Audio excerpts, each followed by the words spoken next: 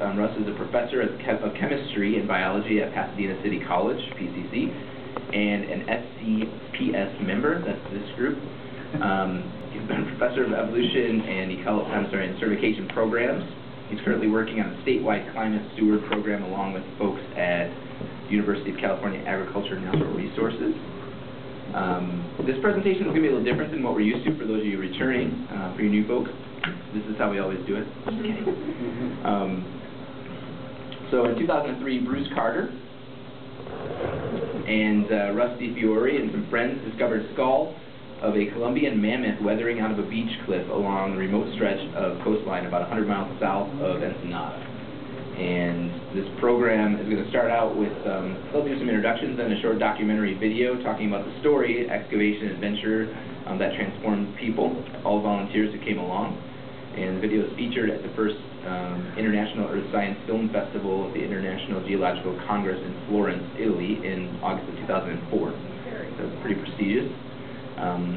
So here's where it gets a little interesting and interactive and different, is after that video, they'll have additional discussion, but then as a panel, you've been interested or wondered what it might be like to be on a scientific expedition, you get to ask questions and get feedback and things like that. Sound okay with you guys? I just sprung it on them. They had no idea that was happening. So, without further ado, I guess I'll hand it over, and you can get started.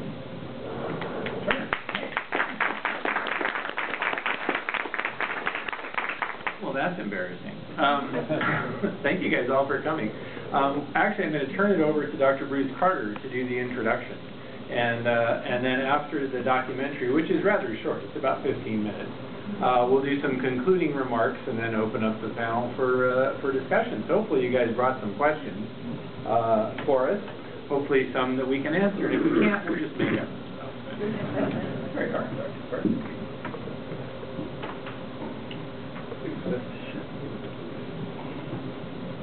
Well, welcome. I hope we have something that you will enjoy watching, because it's kind of interesting and an experience that many people don't have. My colleague Russ teaches biology classes.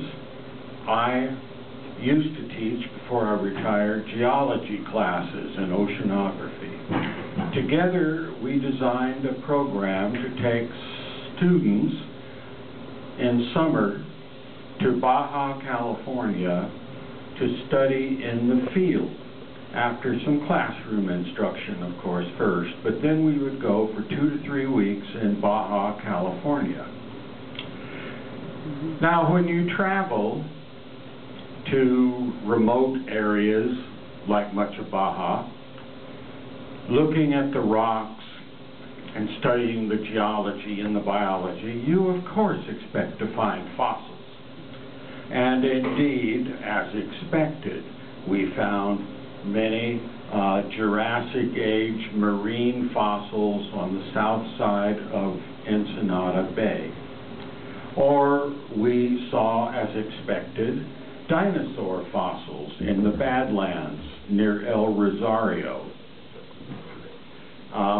And these were dinosaur fossils, but most of them were heavily weathered and crumbly and so on. But it was enough we could always let students see the fragments of dinosaur bones. But one thing we had not expected was to find fossils in the San Quintin area, about 100 miles south of Ensenada, in a small volcanic field of shield volcanoes, topped each one with a cinder cone from explosive eruptions and so on. Well, while exploring the tide pools, the beaches, the volcanic rocks, we came across fossils.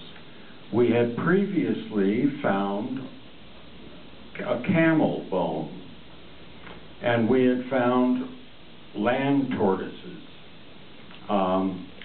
But what totally unexpected was a Colombian mammoth fossils, a skull that was facing inside the beach cliff that was actively eroding. very rapidly eroding. So we contacted local paleontologists in Mexico, got letters from the Natural History Museum in Mexico City, and mounted an expedition to collect that fossil skull out of the cliff. Well, we did, and you'll see more about that in a minute. So after this film, I can fill you in on the geology, what exactly happened, what the age is, and so on. And my understanding is this is the southernmost coastal occurrence of mammoths that has yet been discovered. So why don't we watch the film, and then we can discuss a lot more about it. But we did learn not just about geology, but about the local conditions with the police and problems that came up in the end. Okay, so I think we should show it now. Okay. I might introduce Sarah DiFiore, who was so inspired by this event that she majored in geology, and she's now a geology professor.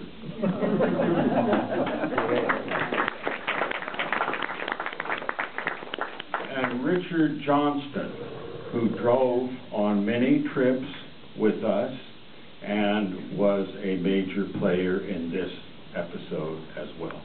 So why don't we watch the film before we do any more?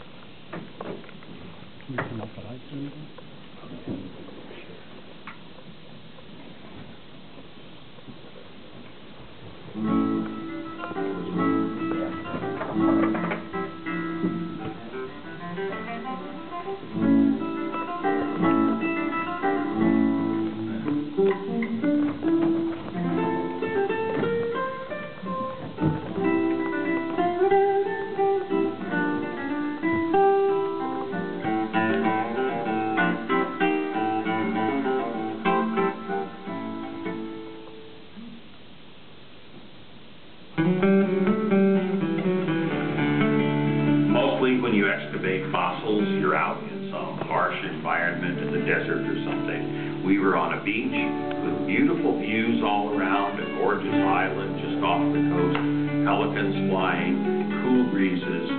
How could you ever ask for a finer situation?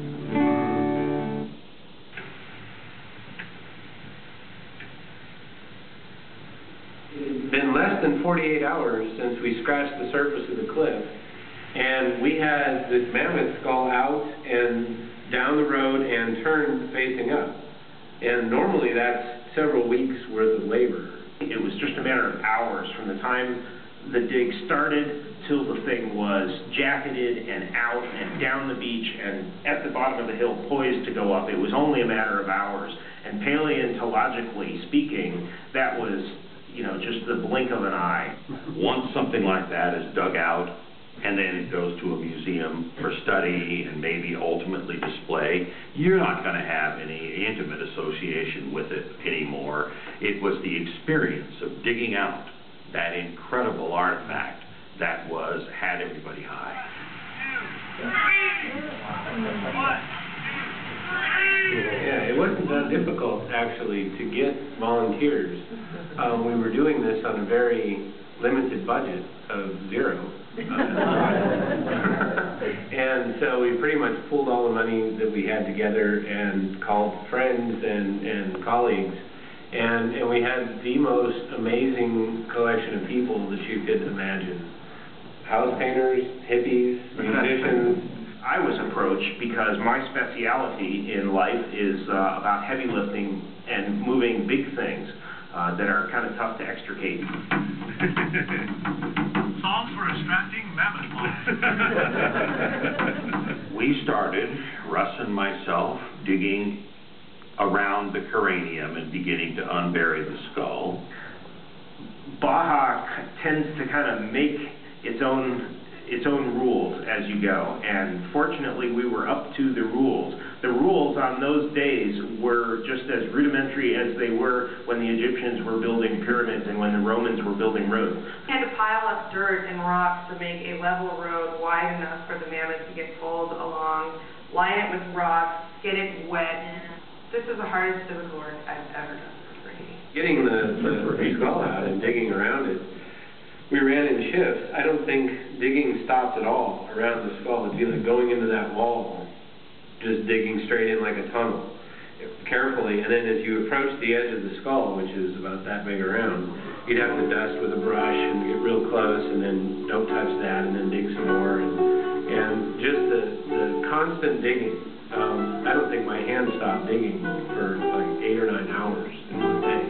But we'd shift. Different people would work different aspects of it, so nobody got tired.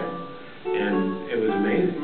Ours was not the first mammoth in San Quintin, but it was the one that had the perfect skull and the tusks and was so well preserved. After visiting the site, paleontologists from the Natural History Museum judged that the tusks would probably be in pretty bad condition, and they recommended that we simply cut them off to make it possible to recover the remainder of the skull intact.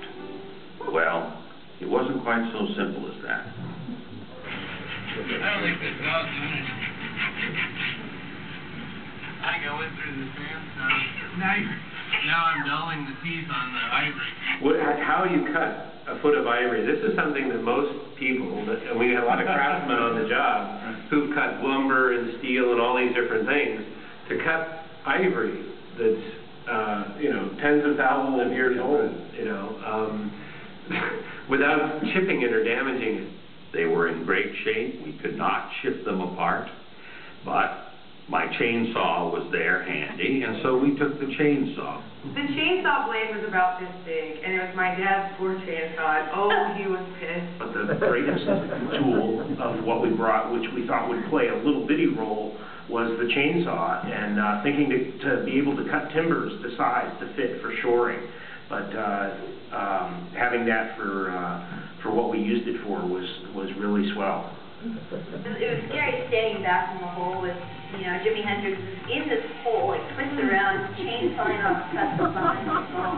And there's just smoke pouring out of the hole. We had a line of people with lids, or like the big Tupperware lids, fanning the oil smoke, because you couldn't breathe in there. So all kinds of white oil smoke coming out. Did anybody explain Jimi Hendrix? Do what you gotta do, okay? Wow, I feel like I should say a prayer or something. Yeah. My expertises were 10 fingers, keeping everyone with their fingers, and hopefully getting the thing out in as big a one piece as we possibly could. The next morning, as soon as it got light, we started in again. We continued the excavation underneath the mammoth to free up the bottom, and we finished the plaster jacket, which was a slow job underneath the mammoth. We had to hold the plaster up underneath and let it dry. It wasn't until mid-afternoon that we were ready to actually take the plaster jacketed skull and try to bring it out. Its rigging was really amazing. That chain going up, and then a rope, and my truck up on the cliff, and then come-alongs, 2 of them attached to a boulder behind. Jimmy was on a radio. Jimi Hendrix was talking to me and running the come-along, and we basically told everybody else to get back. Because if a cable snaps or something with that much tension, you could kill somebody. It could have so swung wrong and crushed somebody. Nobody was hurt. Nobody got hurt. I couldn't believe it. Nobody got hurt.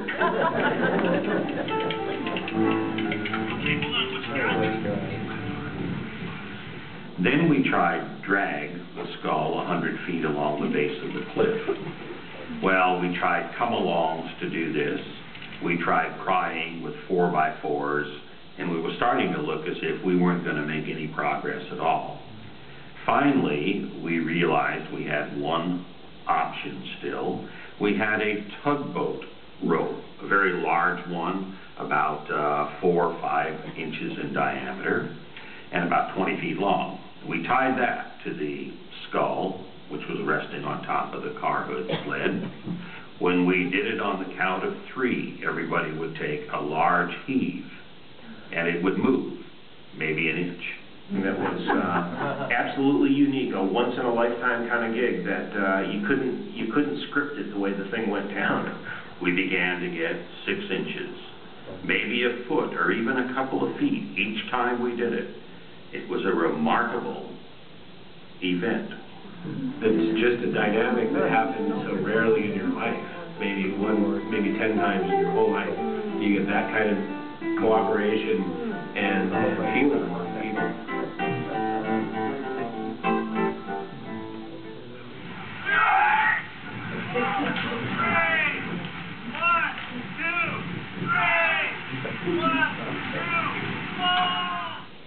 We managed to pull it 100 feet down the cliff in a matter of less than half an hour.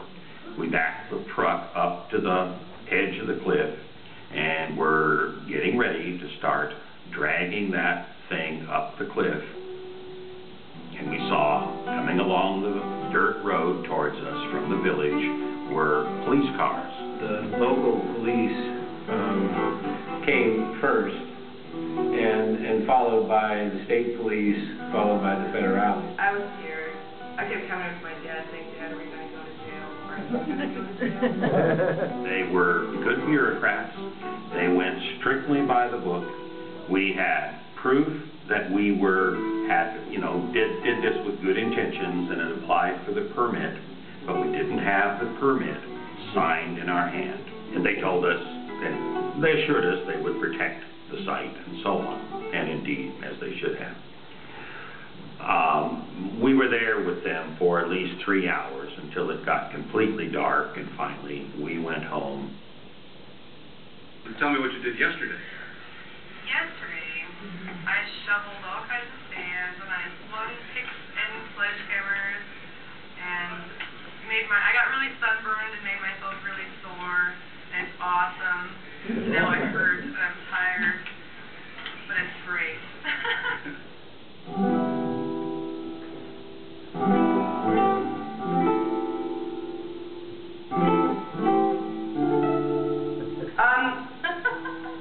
It was sad.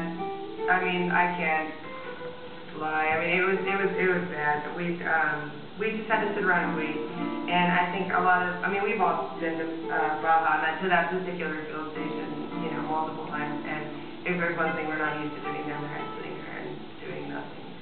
We spent a long afternoon frustrated without getting any official protection for the mammoth. We had some people went back Sunday morning, and they saw that in fact there were no police guarding the site, and there were vandals. By now there were 20 or 30 people gathered around.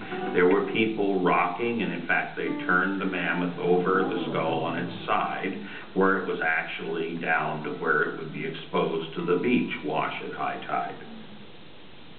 I think overall though, even though it's bad, it was an actual skull and everything, but the whole overall experience and pulling it out and that we did do it with the people and stuff we had, it was, rewarding enough. I know paleontologists who will never get a chance to do that.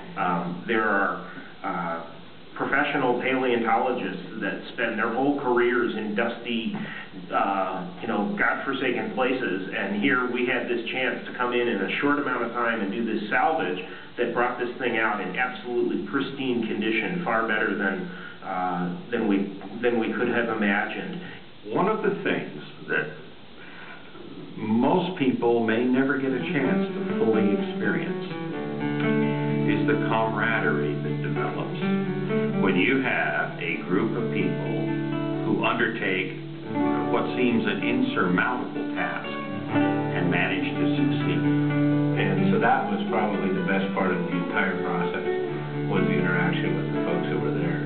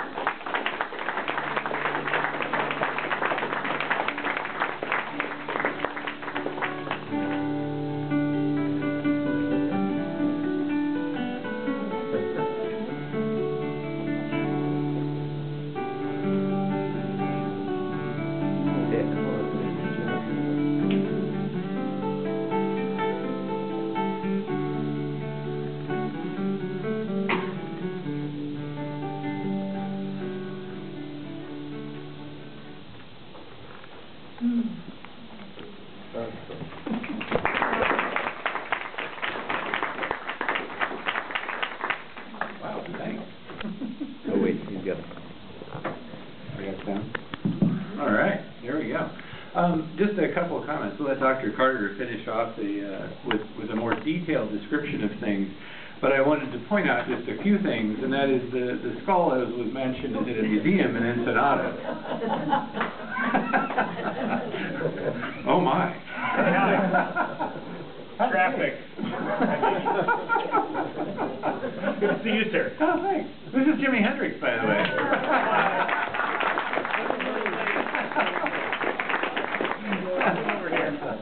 All right. Thank you for coming. Yeah. Anyways, the skull itself is at the museum in Ensenada, at the Anthropology Museum. And Gregorio Pacheco, who was mentioned here at the end, also was a student on this trip. He was maybe a sophomore student, and he participated in this as a student. Was inspired, I guess, and now he's a professional paleontologist. And he's led 2 expeditions back to the same location where they excavated the tusks and several other parts of the mammoth from that site.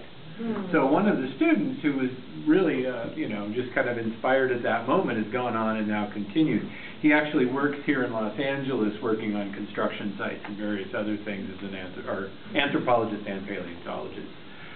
Anyway, so there's sort of an ongoing history. Many of the young people that you saw in this have gone on to have careers in science. Several of them have PhDs in geology, biology.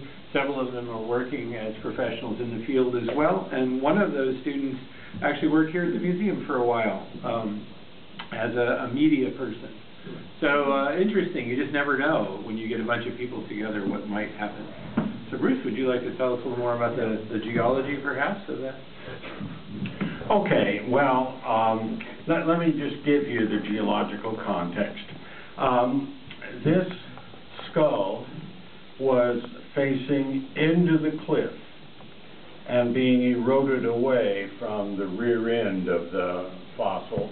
So all the rest of the bones of the body besides the skull had been eroded away. And in fact, we found a few little fragments in the beach cement of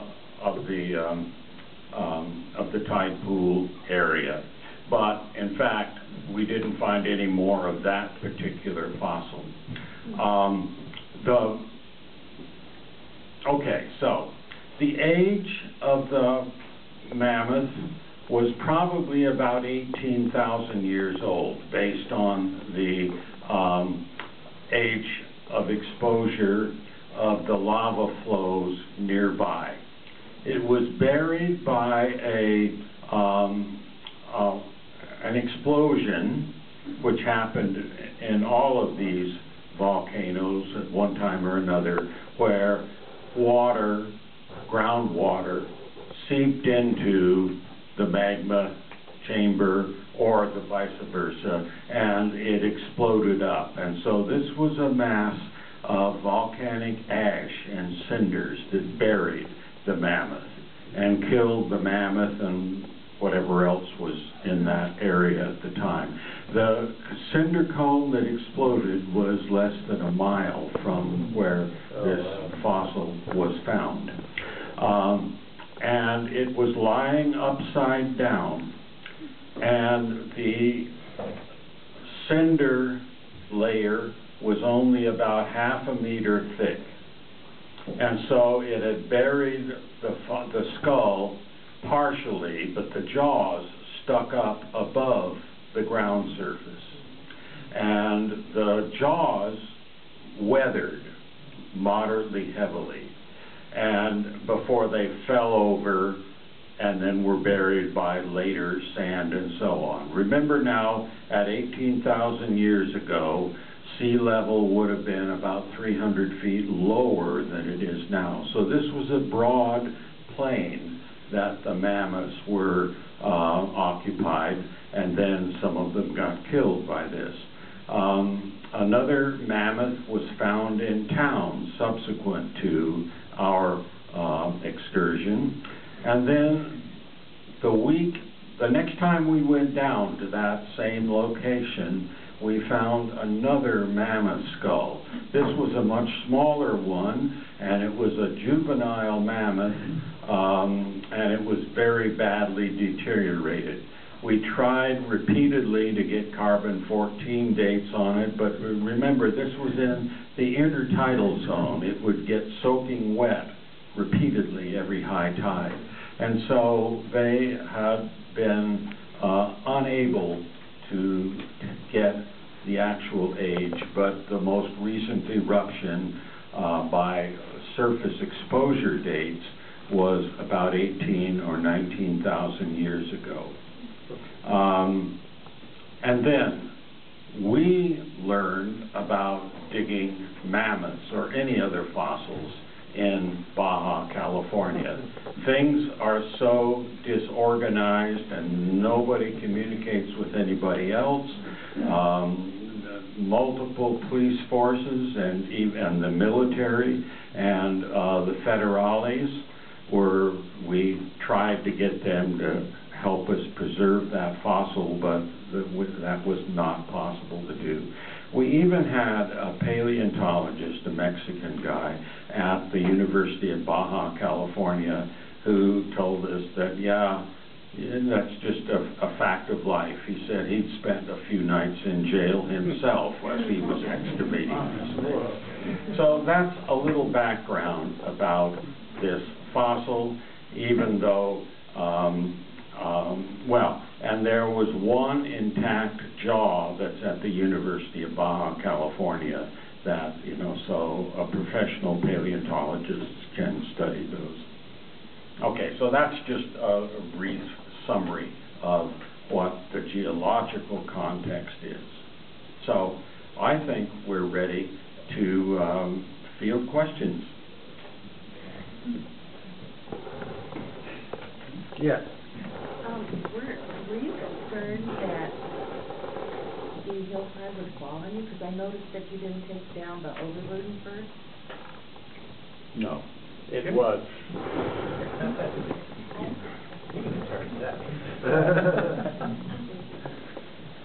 You got the cord? I'll come over here. No, you're good. We got it.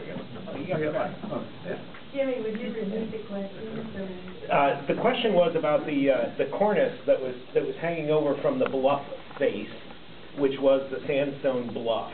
And what we did is we parked up on top, and we kind of chose our place and went about the daily occupation of putting the kids through their paces in the intertidal pools. And let me answer your question first. No, ma'am, we had no concern whatsoever. However, what kind of started the whole thing, let me back up just a little bit, and I'm so sorry to be late, but the deal was, when we arrived at this spot, I asked Dr. Carter, Mr. DiFiore was in charge of the Estudiante that day, and said, come on kids, we're going down intertidal transect one more time. And so I said to Carter, hey, what do you do here? He said, oh, I always walk this bluff and I look for camel fossils. They've been known to be found here. And so I said, okay, I'll do that. So they all went down to the ocean, and I walked along this way, saw nothing. Went around this way, saw nothing. Came back, the truck's up on the top, and I looked down at the rocks, and I'm like, well, that looks unusual. It was a femur.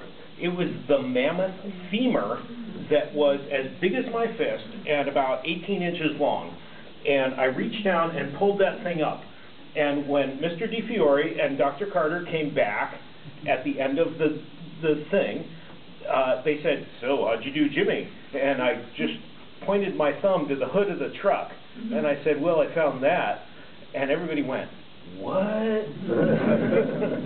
So it was a beautiful fossil, and Mr. DiFiore came back weeks later, and we located where it was on the bluff, and he came back weeks later and said, if the femur's there, I'll bet there's something else back up over there.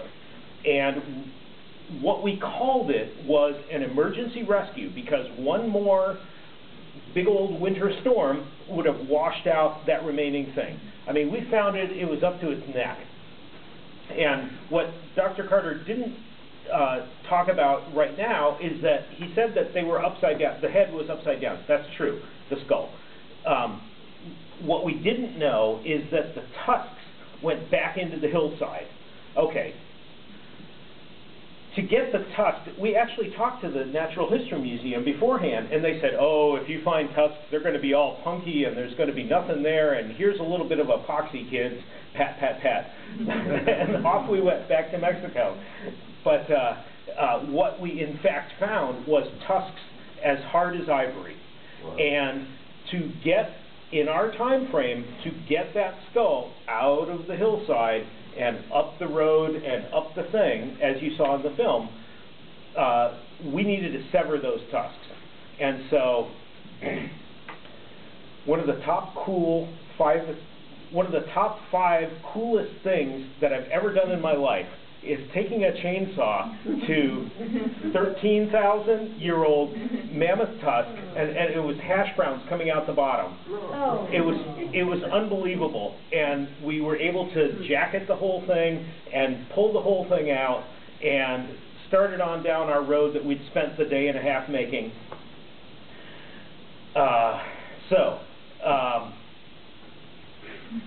Where am I going with all this? Well, we thought the rock above the excavation was solid enough that yes, we could do it. Yes.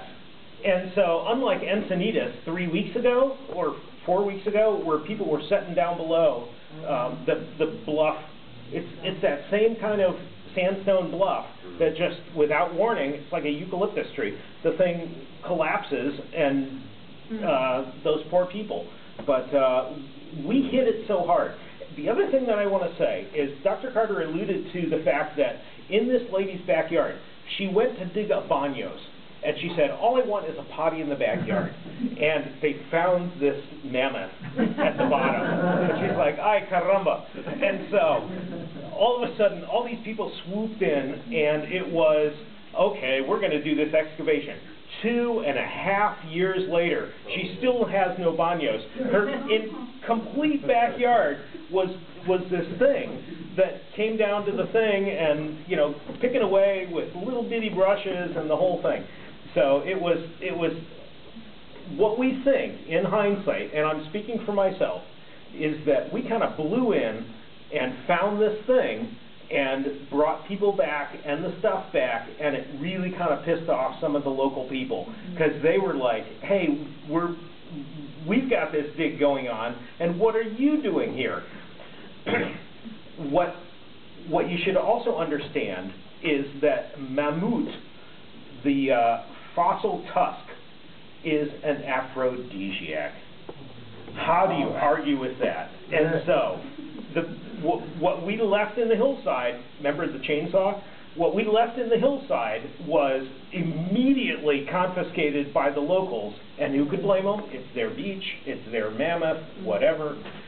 And so it was truly an amazing, amazing experience. And when I saw the date that it was 2003 that we were back there doing the whole thing, I'm like, oh man, where did the time go? So anyway, without taking more, yes, ma'am. So where was the fossil earmarked to go? Like when you asked for the permission, where would it have gone? The University of Ensenada. Okay. University of Mexico, Ensenada, and that was our initial entree to the whole thing. And the paperwork that we provided, it seems, was not sufficient to that day, that evening, that time.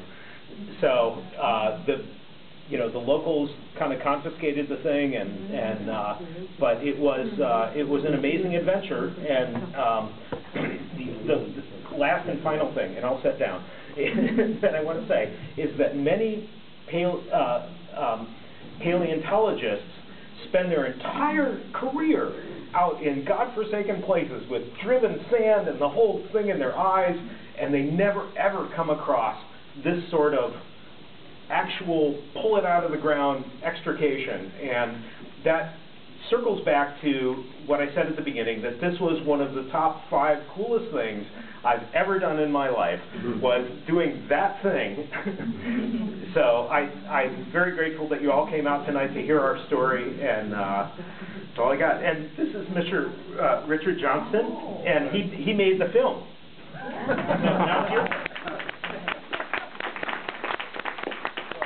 I have my brother-in-law, Bill, to thank. He does this professionally, and he gave me some pointers along the way. He doesn't remember now because it was a long time ago. But it was very amateur work, but they had some great editing. The secret was taking a hell of a lot of footage and then turn it over to someone who knew what they could do. And there's a lot that was left out. We have the secret cuts, you know, the singing at night, and Bruce doing an incredible, you all come gospel thing. We couldn't do it by yourself. We could do it all together. It was, let's see, that was probably where the camaraderie all came together for me. Oh, it came together that night. I'm sorry, go ahead, more questions. Wendy. I want Sarah to tell us how she went from French literature to theology. Well, yes, I'm sorry. I was corrupted. I started out in the humanities, and then I ran into these people. And by the time we did the Mammoth Dig, I was already in graduate school at UCLA, and a couple of my classmates from that time came and helped and kept pulling me aside and saying, "You've never met people like this. We've never met people like this." I don't know, you won't again. And it was a really special event. But, you know, a lot of people in this room know that. I see faces from some field trips in Peace Valley and other parts of Los Angeles, and it's Mother Nature. You take people outside, you take young people outside, and that's it. There goes their previous academic goals, and 20 years later they find themselves having fun. So, thank you for the question. Yeah, down the back. I was wondering if the various fossils that you find, if it was possible to sequence their genomes. You know, the condition of these particular fossils was not terrific because of their proximity to the coast and the penetration of salt water back into the cliff, as you know, with various tidal cycles and just the general like crystallization, the salts accumulating in the fossils. They're not in very good shape. We couldn't even get a carbon-14 date from any of the fossils we found at that site, not just this particular, but others that we found because of that. There's really no biological material left, you know, that could be used for DNA sequencing or even for dating. So, yeah. Do they know where the tusks are? Oh yes, they are in the museum, the Anthropology Museum in Ensenada. So I don't know if you're familiar with that. Most people haven't seen it. They have a lovely museum, and they have a lot of Pleistocene fossils there. And are the tusks in good condition? Yes, yeah. They're not in the open display area, but they went back. I think I mentioned one of the students who was on that trip has led expeditions back there to extract them, and the skull as well. And they're all in the same place. One of the things that Jimmy alluded to that we weren't familiar with was that there's 2 major scientific divisions in Mexico that deal with artifacts like this. One's the Anthropology Institute and the other is the university system. And the Anthropology Institute has more power politically. And we were not partnered with them. That therein lied part of our problem. We didn't know that going in. We thought the university would be the place to go for permits and partnerships, but it turns out, no. In the far back, gentlemen. That you eventually that a fishing boat rescued the skull? Fishermen. Yeah, local fishermen. In fact, there was a shot in there of a bunch of local individuals standing around. One of those gentlemen, who was a local fisherman, him and his friends got their truck around and pulled it up the cliff just like we had planned to. And they kept it on site in their garage for quite a long time until the Anthropology Institute finally came back to get it. Was it damaged? It was. Someone had extracted one of the molars by chipping it out. Big as a loaf of bread. Yeah, yeah. It's astounding. Yeah, and then I think that was it. So it had one molar intact, one molar had been removed, and there was a little bit of other damage, but, you know, that's the way it goes. Yeah. Did you have a picture of the skull as it is today? Not with me, no.